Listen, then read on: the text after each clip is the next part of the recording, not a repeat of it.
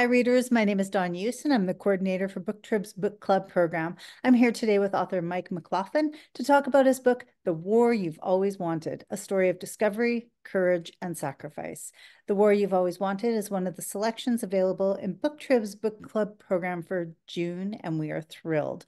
Thanks for taking some time to talk to us today, Mike. Well, thank you very much. Nice to be talking to you. Fantastic. Let's dive in because I know we only have a few minutes. So, no spoilers, but what can you share about your book that we wouldn't find on the jacket cover? Maybe a little insider knowledge. Well, it is a Vietnam history novel, but at the heart of it, it's about the love between a father and a son. We have a father who's a World War II veteran, and his son idolizes his father. The father's come back from the Second World War with a lot of souvenirs, which he keeps in a box. And the son always wants to see what's in the box because those treasures are just immeasurable to him. He is just so proud and so inspired that his father fought in World War II. But when he asks his father, what is it like? What was it like to have done that? The father is unable to explain. And he keeps shying away from it. And eventually he becomes frustrated and he doesn't want to talk about his time in the war. And then you flash forward to when his son is 19 years old. He enlists to go to Vietnam. And the father's frustration becomes almost anguish because he can't still really convey to his son what it was like. And now his son is going to basically follow in the father's footsteps. It's tough. Wow. That sounds like it would already have some built-in themes to discuss for book club, but why do you think book clubs should select it? What makes this a great book club book? Well, there's a couple of things. The second follows right on the first, which is that it's a life affirming story set in Boston. And I my experience has been that there have been very, very few novels, God, maybe love story, you know, but most of the novels set in Boston are pretty bleak. There are desperate characters going through desperate times, and the ending is never happy, it seems. There aren't many like that. And so I wanted to create something really a lot more positive.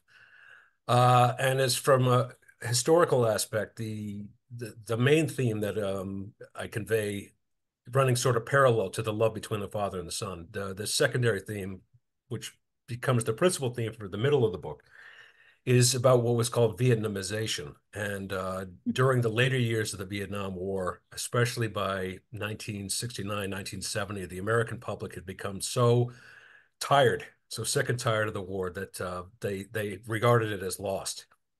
And President Nixon began a program which is called Vietnamization, in which the plan was that American combat troops would steadily leave the country, but they would support the South Vietnamese to fight the North Vietnamese with weapons, materiel, and especially air cover. American aircraft would transfer South Vietnamese soldiers and also attack North Vietnamese soldiers on the ground.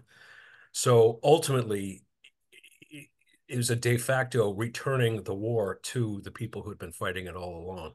This is a point of history that's not really considered by the public. And when people can review the war, they tend to think about these last years as just this, just this unknown period of time. And then the war ended. And for the people who lived in Vietnam who were struggling to remain a republic, this was not the case. And as the Americans continued to leave, the situation for them became increasingly desperate. And finally, of course, they lost. It only had one end. And so Dolan is a combat correspondent for the Army, and he sees this firsthand. And it is just heartbreaking because he's heavily censored. Much of what he writes never gets published. So he becomes a silent witness to this tragedy, really. Yeah. And it gets to the point where he finally is desperate to survive and just get home, knowing that this country is doomed. Yeah. Is this your first novel or your Yes, first? it is. It I is. can't even imagine the amount of research required for this. It's you go deep. I've been very fortunate. I've written book reviews for Vietnam Veterans of America, their literary magazine. I owe a shout out to Mark Leeson, excuse me. He's the editor in chief of the arts section there. He put me in contact with a lot of veterans who lived in the period that I write about, 1971 to 72. In fact, Mark himself served then. So I am very blessed to have teamed up with several veterans who have been very generous with their experiences, and they've been inspiring. and they have been my godfathers every step of the way. I've submitted drafts to them, and I said, does this read as credible? If it doesn't, tell me, and I will fix it. So I've been working with these men for the better part of 7 years, and Wow, this project has finally come to fruition, and it would not have been possible without them. So I feel very blessed to know them. that's wonderful. Do you have another book in you? Like, are you? Yes, I do. Well, incidentally, I've written three more, and the Wow, second one is a sequel to the first one, but it's written in such a way that it can be read independently of the first. You don't necessarily have to read them sequentially. The second one begins about 2 weeks after the first one ends, and it follows Dolan through the remainder of his tour in Vietnam. He goes through increasingly heavy combat, increasingly desperate circumstances. Then he's wounded and he leaves, and then he returns to Boston. And the last act of the book is about him reuniting with his father and trying to reacclimate to being in his hometown once again. And it's very, very difficult for him. So, yeah, that one is called Goodbye, Sergeant Dolan. And so I hope that one's going to come out. I submitted that to Kohler Press. They're reviewing that right now, and the chances are fair that they will consider that they will publish it. But that's, fingers crossed. of course. Yeah, this industry is never a guarantee. So No, I, no, it's a lot of I, faith. I could honestly probably talk to you about your books forever, but um, I always have to ask this question. So, as a writer, you're obviously also a reader. Mhm. What's the best book you've read, fiction or nonfiction, in the last little while, and why should we add it to our TBR after we finish your book? Well, there's a classic novel from 1950, which I think a lot of people, and I'm sure quite a few book club members will know, and it's called A Town Like Alice, and it's written by a British author, Neville Shute. And it is a story set during and after World War II. It is a very inspiring novel. It details the travels of a young English woman and several other women and children who have been captured by the Japanese in Malaya early in the war.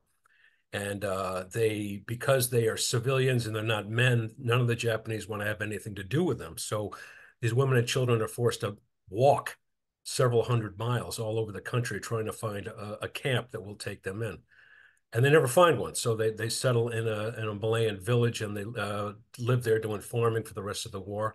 And it's also a love story that there's a young Australian man who helps them at a certain point along the journey. And because he does that, he's terribly punished, and everyone thinks that he has died. It turns out he survived the war, and this young woman loves the man very much. And the man has never forgotten the woman. He loves her very much. So she's coming from England. He's in Australia. And the question is, how do they find each other? And ultimately, they do. Love So that. it also is a very life-affirming story. And I've read it more than once. I've been rereading it this year. And big shout out to Neville Shute. So it's almost 75 years old and it still holds up. Wow, fantastic. Thank you so much for that and for talking to us today. We do have to wrap Sure. it up, but good luck with the book. And we'll be looking for the second one after we finish the first one. Well, thank you. I hope everyone out there likes my stuff and they want to see more. And thank you to everybody for tuning in today. I really appreciate it. Fantastic. For more information about Mike's book, please check out the book club page on the booktrib.com website.